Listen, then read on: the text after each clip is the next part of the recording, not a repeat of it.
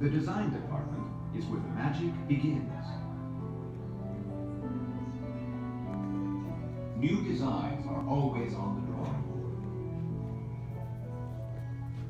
And designers get inspiration in all kinds of ways to create the shapes, colors, and patterns that make MacKenzie-Child's products, well, MacKenzie-Child's.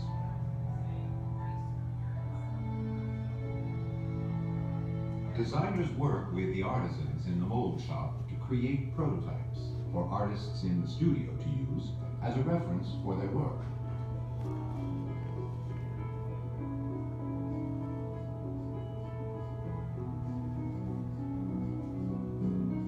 The first step in manufacturing a piece of MacKenzie-Child's pottery is making its plaster production mold.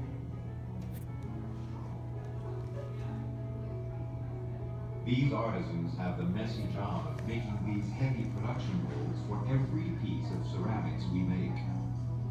The ram press mold, the split cast mold, and the hand mold. We'll see all these molds in action out on the production floor.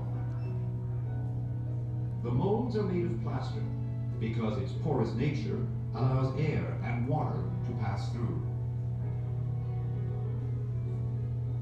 Special air hoses are built into our ram press molds to allow air and water to be forced through the plaster. This helps dry out the mold now, and later will help release the clay from the mold in the ram press. These artisans get to know the molds pretty well, since each mold has to be replaced about every 6 months.